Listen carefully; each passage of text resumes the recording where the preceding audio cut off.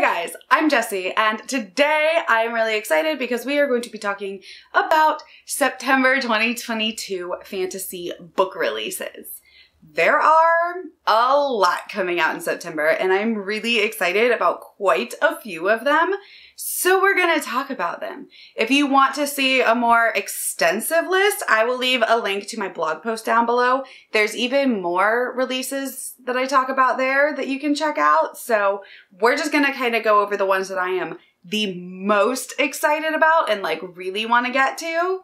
And then if you want to see more, you can check out more. All right, so the first one that I'm super excited about that sounds really, really cool is Notorious Sorcerer. And this is by Davina Evans. And it comes out on September 13th. This is the first book in a new fantasy series.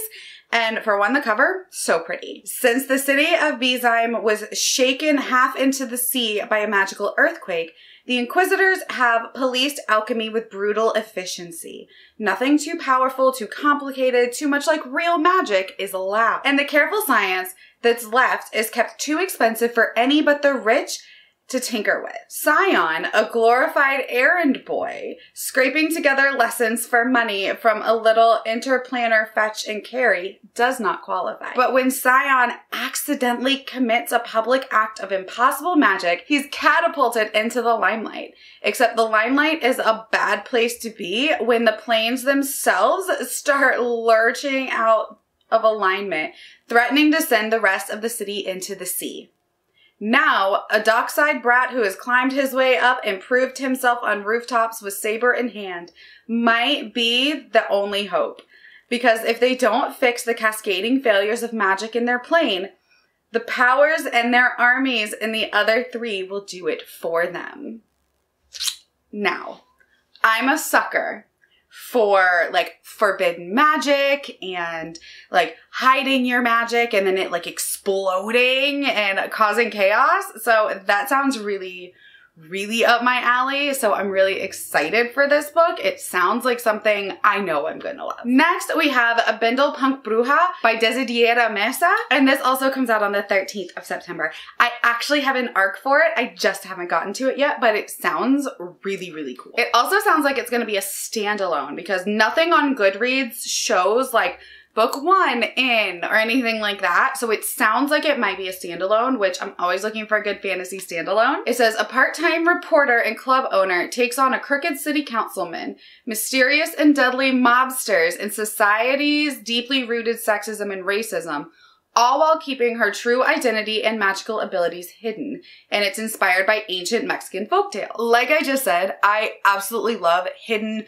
forbidden magic and like keeping that secret. Like that is something that's kind of like one of those like trigger words for me. Like if I hear that your book is like forbidden magic and it's like you have to keep it secret, like I'm probably gonna pick it up because I'm kind of a sucker for it. The next one is coming out on the 20th of September, and that is The Witch and the Czar.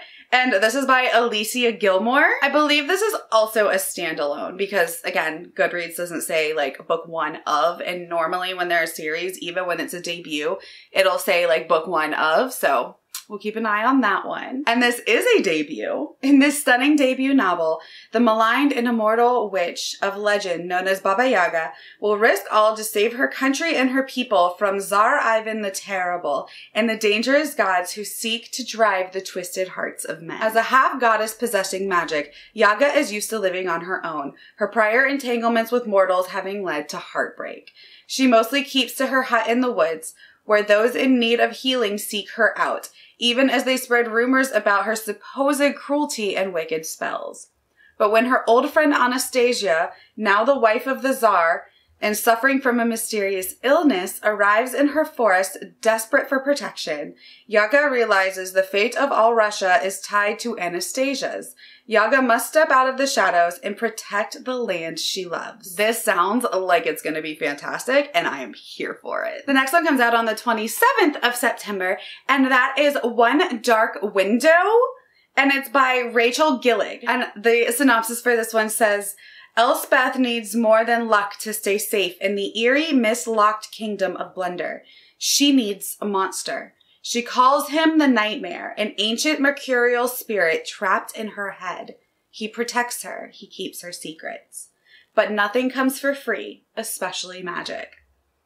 When she meets a mysterious highwayman on the forest road, her life takes a drastic turn. Thrust into a world of shadow and deception, she joins a dangerous quest to cure Blunder from the dark magic infecting it. And the highwayman? He just so happens to be the king's nephew, captain of the most dangerous men in Blunder, and guilty of high treason. Together, they must gather 12 Providence cards, the key to the cure. But as the stakes heighten, their undeniable attraction intensifies. She is forced to face her darkest secret yet. The nightmare is slowly taking over her mind, and she may not be able to stop him. Look, that sounds so cool, right? For one, it sounds like it's gonna have like a really good kind of enemies to lovers-esque romance aspect, but it doesn't sound like it's gonna be like a heavy fantasy romance, which I really like. I also really like that it gives like really like dark, creepy, eerie vibes, which seems like perfect for the fall time. And I absolutely love nothing more than when magic comes with a price. Because I feel like magic should always come with a price. Like there should always be a like consequence to using it. And I love when we see that in books. The next one comes out on September 6th. And this is actually a graphic novel. And it is Coven by Jennifer Dugan and Kit Seaton. And this is a queer paranormal YA graphic novel in which a young witch races to solve the grisly supernatural murders of her coven members before the killer can strike again. Again, I actually have an e-arc for this. And I really, really want to get to it really soon. I've been really into like graphic novels and manga lately. So it's been like a really nice like break from like heavy, thick fantasy tomes. So I'm really enjoying it and I'm excited. The art looks like it's going to be really pretty based on the cover. The next one that I'm excited about is Spells for Forgetting by Adrienne Young. This will come out on the 27th of September as well. And I believe this is Adrienne Young's adult debut. I've read some of her YA books and really enjoyed them. I want to pick up a few more, but this is her like adult debut. And from what I can tell, it is more magical realism than like heavy fantasy. So I'm excited to see what she does. It says, lush with secrets, magic, and a past that won't stay where it belongs. This novel is spellbinding. It is a deeply atmospheric story about ancestral magic and unsolved murder and a second chance at true love. It says Emery's life changed forever the night her best friend was found dead, and the love of her life, August, was accused of murdering her. Years later, she's doing what her teenage self swore she never would, living a quiet existence on the misty remote shores of the island and running her family's business, the tea shop. But when the island, rooted in folklore and magic, began to show signs of strange happenings, she knows something is coming. The morning that she wakes to find that every single tree on the island has turned a color in a single night, August returns for the first time in 14 years and unearths the past the town has desperately been trying to forget. August knows he's not welcome, not after the night everything changed. As a fire raged on the Salt family orchard, Lily was found dead in the woods, shaking the bedrock of the tight-knit community and branding August a murderer. When he returns to bury his mother's ashes, he must confront the people who turned their backs on him and face the one wound from his past that has never healed.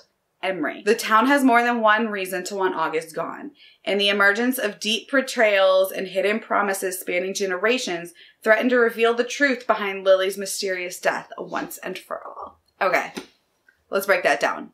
A mysterious death, some like breakup, possibly back together. Did he kill her? Did he not kill her? What else is going on in this creepy little seaside island town? Like, I'm sold. That sounds fantastic. And I already know that I like Adrienne Young as an author, so her adult debut should be a good time. Okay, and the final one that I am super excited about is House of Hunger by Alexis Henderson, and that comes out on the 27th of September as well. So end of September is like poppin'. Lots of books end of September. It is a young woman is drawn into the upper echelons of a society where blood is power, in this dark and enthralling Gothic novel from the author of Year of the Witching. Marion Shaw has been raised in the slums, where want and desperation is all she knows. Despite longing to leave the city and its miseries, she has no real hope of escape until the day she spots a peculiar listing in the newspaper, seeking a blood maid. Though she knows little about the far north, where wealthy nobles live in luxury and drink the blood of those in their service, Marion applies to the position. In a matter of days, she finds herself the newest blood maid at the notorious House of Hunger. There, she is swept into a world of dark debauchery, and at the center of it all is her. Countess Lisabeth, who presides over this hedonistic court, is loved and feared in equal measure. She takes a special interest in Marion. Lisabeth is magnetic, and Marion is eager to please her new mistress. But when her fellow blood maids begin to go missing in the night, Marion is thrust into a vicious game of cat and mouse. She'll need to learn the rules of her new home, and fast, or its halls will soon become her grave. Okay, I'm pretty sure this is standalone. And that just sounds so cool. Very, oh my gosh, what is, it sounds very like Blood Countess inspired to me. And I know I'm trying to remember the actual like historical, because like, do y'all remember that tale of like, I think they called her the Blood Countess, and she would like kill her handmaidens and like bathe in their blood, and like it's a real historical figure, and it was like really creepy. So it sounds like that to me, and I'm here for it. Like it sounds like there may be vampire-esque inspiration, but it doesn't say vampires. So we'll see, because this sounds like it's gonna be a good one. All right, that is everything that I'm like super excited for that comes out in September. Like I said, there's a bunch more books that are coming out. I will leave my blog post again down below if you want to check out even more September fantasy book releases. There's a couple sequels for books that I've been like meaning to read but haven't read the first book, so I didn't want to talk about the sequels here because like I'm obviously not going to get to them by September. But yeah, check it out. There's a ton of books coming out in September, and let me know what you are most excited for. All right, well, thank you guys for hanging out with me. My name is Jessie, and I will see you next time. Bye.